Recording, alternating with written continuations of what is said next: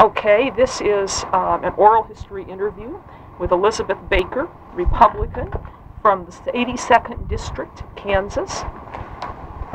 I'm Sara Tucker. Have you not seen that? Representative Baker is looking at her Xerox picture in the Legislative Handbook, page on her. Let me start out by asking you how you came first to get involved in politics. It was a long time ago. I was teaching school at Rose Hill Middle School in Rose Hill, Kansas, and was very active in KNEA, and served as president and served as chief negotiator for a number of years, and became more and more politically aware as to the role the state played in regard to funding education. And at the same time, I lived in Derby and was active in the community there, church and sports activities with my children, and served on the library board for 6 years, and eventually was elected to the city council in Derby and served on the city council. And it was at that time that some people approached me about running for the legislature in Derby. We'd never had a Republican representative from the community. It was a Democratic district. And they wanted a Republican because they were all Republicans, and so we decided to take on the challenge. Tell me, Derby is close to Wichita? Derby is southeast Sedgwick County. Okay. It's a rapidly growing community. It has 15,000. When I moved there, it had about 5, which was 25 years ago, maybe. Maybe 4,000, I don't know. It has a very high income level. In fact, it's one of the highest of the cities of the second class in the state. It's very similar to the cities in Johnson County. Some of those will next sun. But in addition to the Derby area, in my legislative district, I have an area outside of Derby that is very low socioeconomic level, very poor area that's just outside of Wichita that's never been annexed. That's an improvement district that was established in World War II. It has Asian gangs and some serious problems in it. Tell me, why are you a Republican? It's genetic.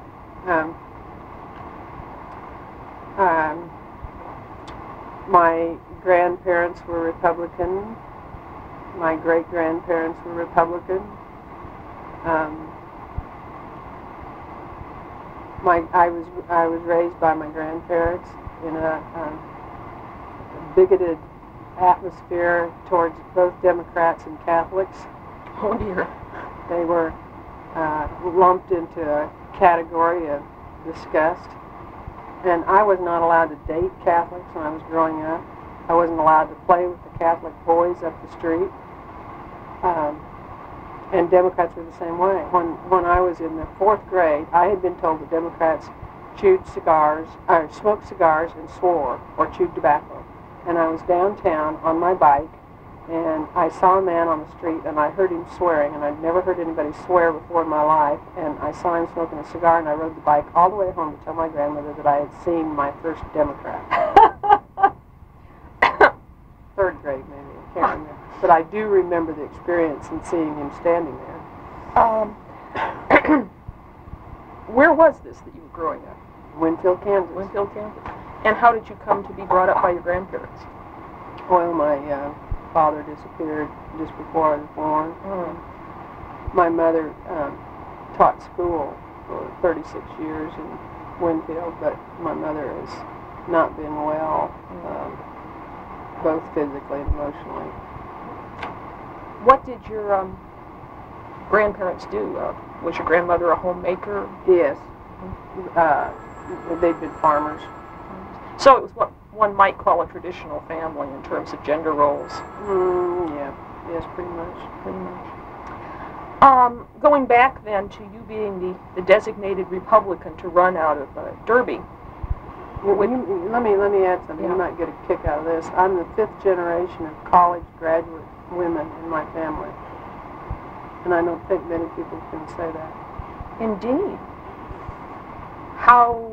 My great-grandmother was at the University of Wisconsin, where she met my great-grandfather, and I think that was like in the it had to be in the 1870s. Okay. And her father and mother were out of New York, and she went to Holyoke. So it's not, I'm not first-generation woman activist, so to speak. My great-grandmother is listed as one of the founders of the Sumner County Schools. It's kind of different. So what kind of image of what women did in the world did you get out of this mixed family background? I think that I was expected to be active as a woman. And I think that was probably the message. That's interesting. It is. So, this was 1982 election that you got recruited to run for the legislature. Did you have a primary fight? Yes. Oh, no, in 1982, no. I was thinking of this last time. No, I didn't have one. Okay. I ran against, it was an open seat. The man had a heart attack and died in a car wreck. He was a pretty popular individual. And his wife had taken his position, and she didn't choose to run, and so the seat was open. And I ran against a former mayor of the community, a man that was much older than I was, that had been there for a long time. Why do you think you won? I worked harder. I knocked on more doors. I went through the town twice. I went through the whole district very, very thoroughly. How did you know what to do? Who helped you? Who helped you do the strategy for this first campaign? I had a very close girlfriend that she and I had negotiated together on Rose Hill, and we had worked in Congressman Bob Whitaker's campaigns, and she had left Rose Hill. There was a women's support group that's still together for the most part, but they we got our masters together, and she went to work for Bob Whitaker as his aide, and she was the one that really outlined what I had to do and how to do it, and how many mailers did we have to do, and how many yard signs, and how many big signs, and that kind of thing. Then I had some real good support from the community too. My enlisted campaign manager has been jokingly referred to as the godfather of Derby. So. Okay, so you had personal support and also sort of Republican, yes, old line support. Did you have any trouble raising enough money to do the campaign? Yes, I didn't have enough money. I used some of my own loan myself some. I've heard that before. You won. How much did you win by? 51% to 49%. You won. When you came up to Topeka for the first session, did you have any image of what the job was going to be, what strategy you were going to use, how you were going to learn to do it? No, to be quite frank with you, I was extremely naive about the process. I felt like I had a better understanding than I did. I didn't. How did you go about learning how to do it? I had a very good office mate, Keith Rowe from Mankato. Okay. Represents Smith, Osborne, Jewell County up there, and he was extremely helpful in telling me how to organize the office and how to be very responsive to constituents, and just basically said what you've got to do is work very hard, and showed me how. Did you have certain committees you wanted to be on? Did you get them? I wanted to be on education, and I couldn't be because I was a teacher and a Republican, and they don't put teachers that are Republicans on education committee. Why not? Because they would have a tendency to vote for teacher issues rather than board-oriented issues. So I wasn't allowed on there, and they put me on insurance instead, and which I knew nothing about at all. And I served 1 year and was thrown off the committee because I kept voting with the Democrats. Where did you go next? Well, I sat there in committee. I didn't know anything about insurance at all, but I sat and listened to the testimony and tried to be a very responsible legislator. And every time I listened to this, it just seemed to me that the insurance companies were lining their pockets. It makes sense to me. It didn't seem to be a very consumer-oriented group. I've heard that before. So I kept voting. I shouldn't say I didn't have any Republican support, because I did. I had some Republicans that used to tell me outside of the committee that I was doing what was right and to hang in there, but I was removed from the committee after 1 year. And then Mike Hayden wanted to make it up to me. He decided I was really all right, and so he turned around and put me on education, which was a first.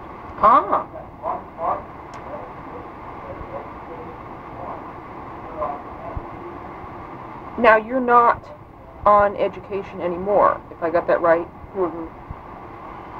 Why not? Did you elect to go off? They formed the Economic Development Committee, and I became very interested in that and started serving on that. And Jim Braden made me vice chair of elections about the same time, so I had to make a decision in there. And to be quite frank, I was getting a little bit burned out on sitting through the education meetings. It was so much of a rehash of everything I'd heard for so many years that I wanted to taste something new. One of the things we're interested in is how you feel about how things work around here. And I've heard some people say they think committees are the heart of the process. I've heard other people say that committees aren't the heart of the process anymore. Do you have a sense of the importance of committees to the legislature?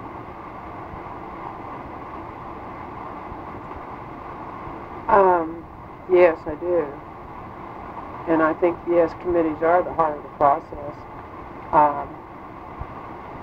I think you have, as a result of so many new members in the legislature, a lack of understanding of that, and a lack of knowledge and the importance of relying upon committees for information.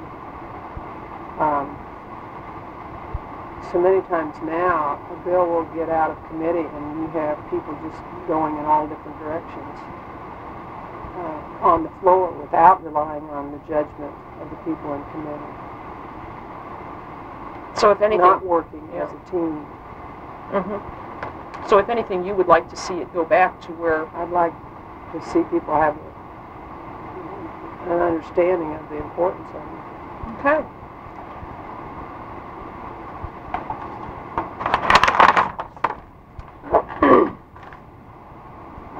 As you look back on what's almost 10 years now in the legislature, are there some bills you sponsored, introduced, won, lost, that seem particularly memorable to you?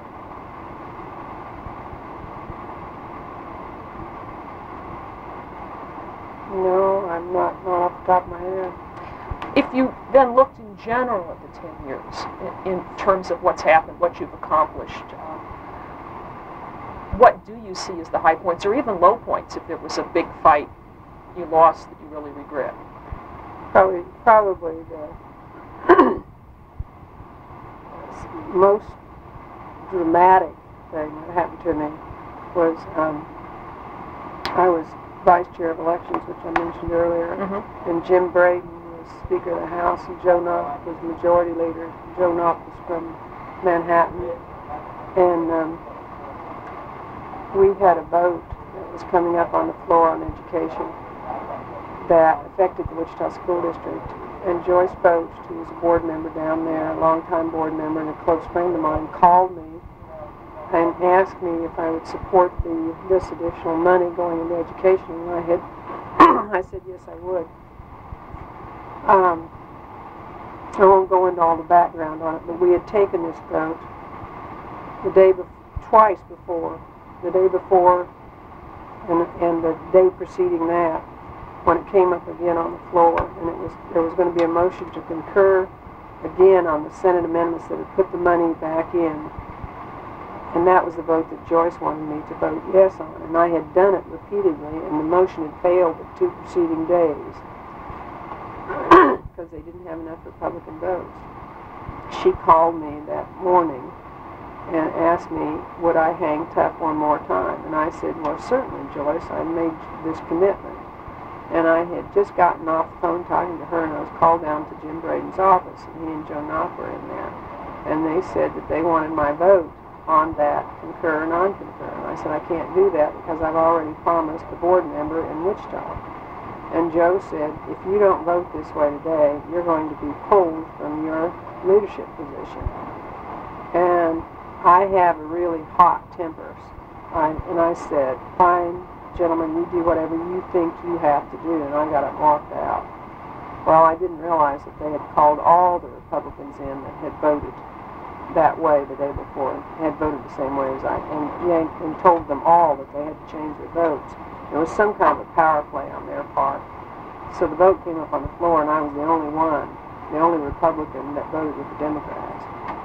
And I was called in the office right afterwards and pulled as vice chairman. Well, what happened as a result of it was Jim Braden just was blasted over. Joan Adam was just crucified over it. The papers did the numbers on them. The people on the floor got together and bought me like a $70 basket of flowers and had it on my desk that afternoon. And the KNEA wrote a resolution at their assembly, which was meeting the following week here in Topeka. And I don't know how many letters Jim got, but he got hundreds and hundreds of letters from teachers across the state who were just incensed that something like that would be done. So it was kind of a turning point for me. I was all of a sudden I had the independence that I had wanted. People could no longer people no longer ever have tried to manipulate me since. That was the last of that. That's a striking story. Well, it was kind of wild. Which really leads into something which sums up a lot of what we're interested in. In your general experience, do you think it's made a difference to be a woman in terms of choosing to run, how you run, how you're perceived here, how you have to operate, what issues you stand for? I think with the public in general that they really like women candidates, that they have a lot more confidence in us than they do in men. And I think it's because of a natural trust in women that comes from their mothers. And that they view politicians with so much disfavor. I mean, they don't like politicians. Most people don't. My book here that I'm reading, Why Americans Hate Politics. I better read it. It's a good book. I think that the public likes us as candidates. I think once you're here, that you have a hard time moving up because of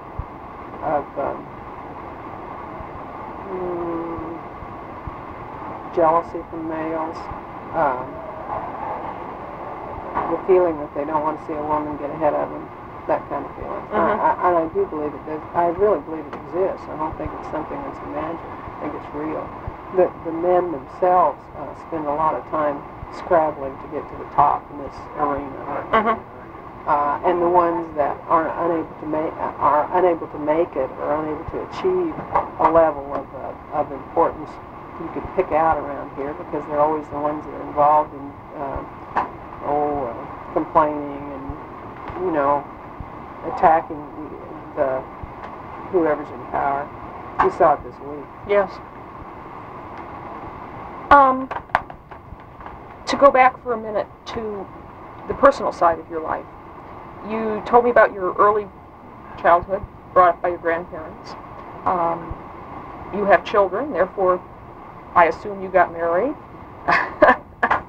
Could you kind of describe the personal side of how you do this job as a legislator. You have children. How old were they when you first ran for the legislature? Oh, both of them. See, I had my kids when I was 20 years old. Ah. My kids were, the last one was in college over at K-State, and the oldest one was getting out of college when I started up here, so they were grown. Okay. So that wasn't really a problem for them. You are currently married to Lee Kinch. Mm-hmm. How do you manage a family in Wichita and being up here in Topeka? Do you come up weekly? Do you know about what my husband does? Well, I would like you to tell me. My husband is chairman of the Sedgwick County Democratic Party. A striking characteristic for the husband of a Republican woman. And he is the most liberal of the liberals that you probably would ever want to meet. An extremely tolerant man who really enjoys what I do. Until I make comments like Democrats have dog drool all over them, like I did last week, which upset him enormously and said was the most tasteless thing I had ever said. Well, surely that was in response to a particular development in Kansas politics as opposed to a general statement. Yes, it was. This is unusual.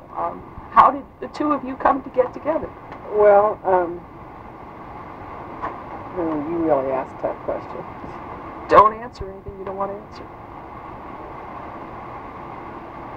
When I first ran for the legislature, some people in my district, because Bob Whitaker used to represent our area till the year before I ran or something, they reapportioned.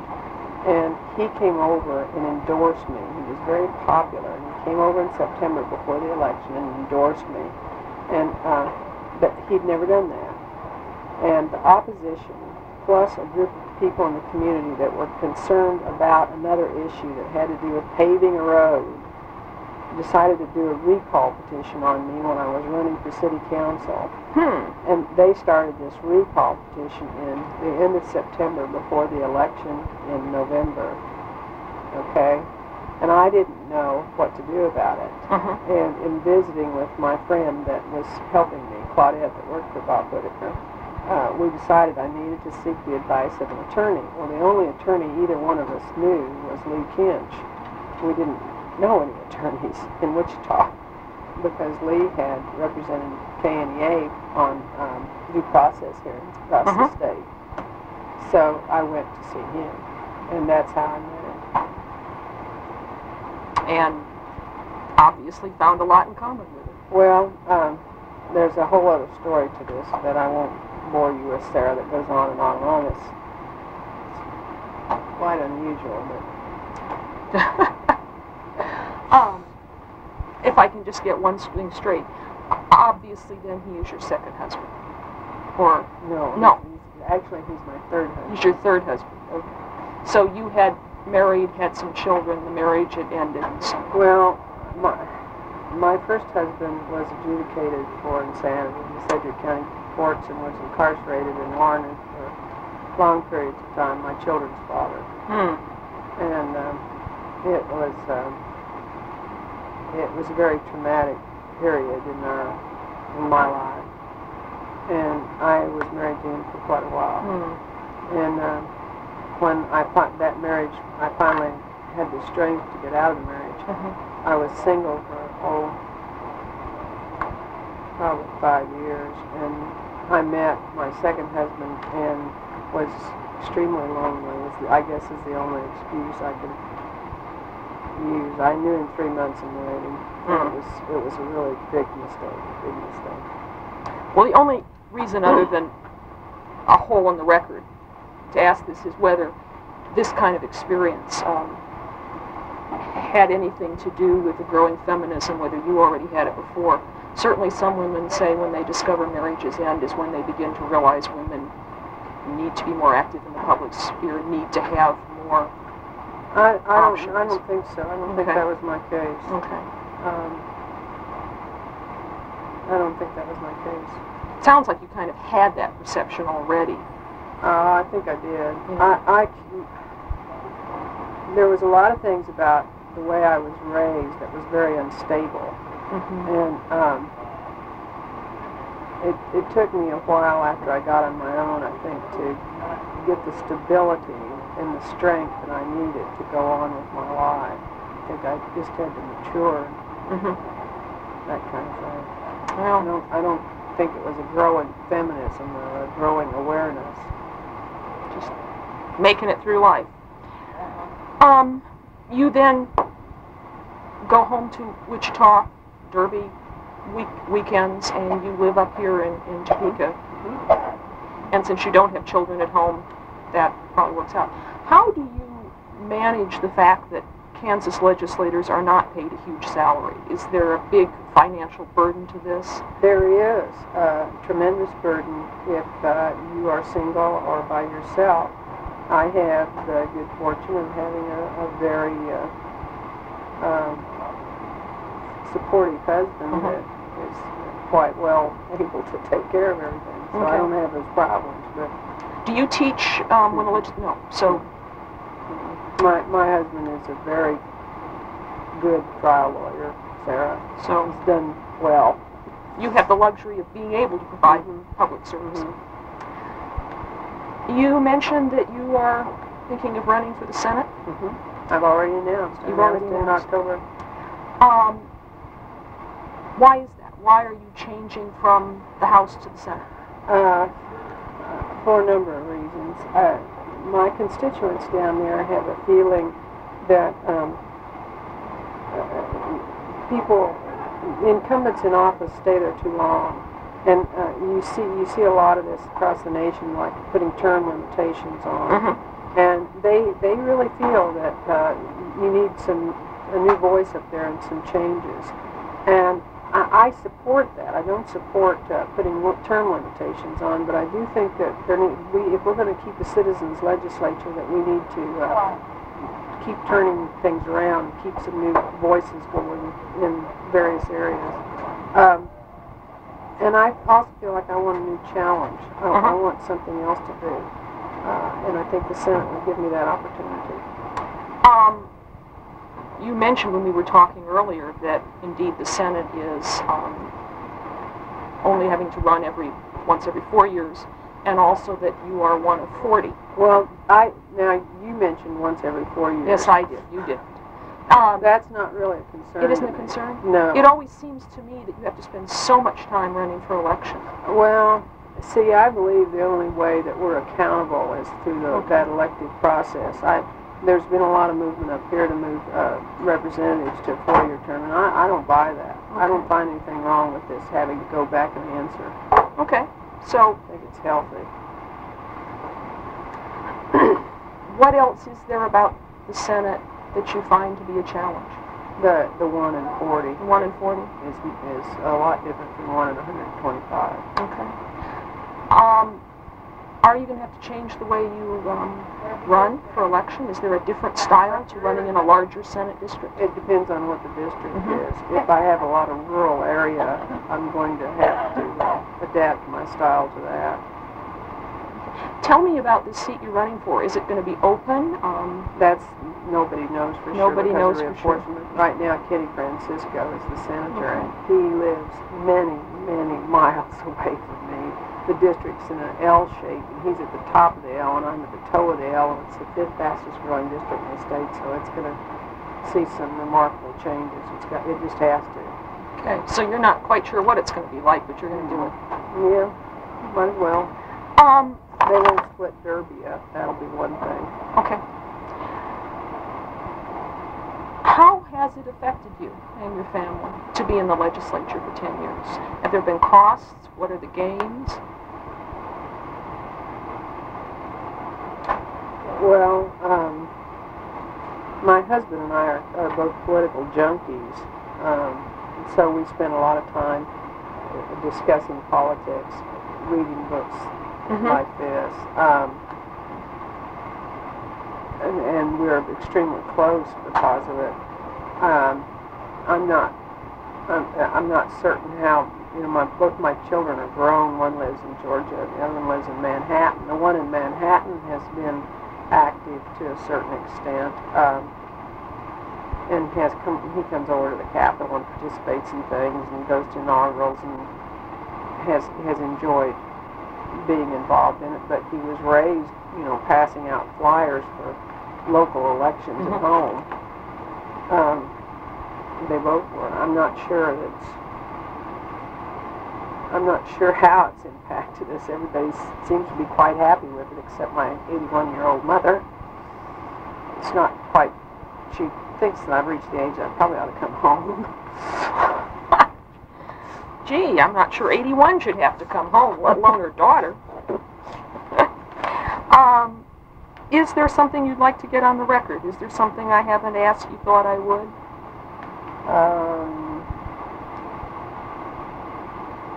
No, not really, except you haven't probed the differences between Republicans and Democrats. Love to hear anything you say. Very much. My impression is that you are what I would call a liberal Republican. Well, I call myself a moderate or a progressive. Okay. To me, liberal is not a bad term, but you sound like my husband. That's right. He loves liberal. Well, of course, as a historian, I could give a short dissertation on the evolving term liberal, but what would you say is the difference between Republicans and Democrats? Well, in Kansas, it's very interesting because you have, on the Democratic side of the aisle, you have some upper socioeconomic level Democrats that are very well educated, that are really academics, that are very similar to my husband. And then you also have the lower socioeconomic level Democrat over there with very little education, which is pretty much like, I think, what I've read about overall Democrats, that they have a lot of the very high and the very low. And the Republicans, on the other hand, have a lot of middle class. We are very solidly middle class on our side of the aisle, which I think is interesting. Upper middle class, upper middle class. So there aren't any poor Republicans? But there aren't any poor Republicans? Or? Yeah, some, but not too many. Not very good. So sometimes Republican women and Democratic women almost compete, and you're suggesting the Democratic women see Republican women as competitors. There was a furor over a bill that Republican women introduced. We introduced a bill that made barring access to a medical facility a felony, and it was done just with a group of Republicans on it. Now, there was a few Republican men on there, but it was mostly Republican women, and they were strong out of Sedgwick County. Well, I had talked to the Democratic women about that bill, and we did it this last fall. It wasn't something that was sprung on we didn't mean to spring it on. We did it in response to the tactics of Operation Rescue in Wichita, and we were receiving considerable pressure from Republicans for choice in Wichita for us to take a stand. Yes. And so we said, okay. And I had told them about it. Well, they forgot about it when the bill was introduced up here. They said we were trying to upstage them and that we were, jumping the gun, I guess. And we hadn't meant that at all. We were just trying to get out front and say, hey, here's where we are, and we're going to be.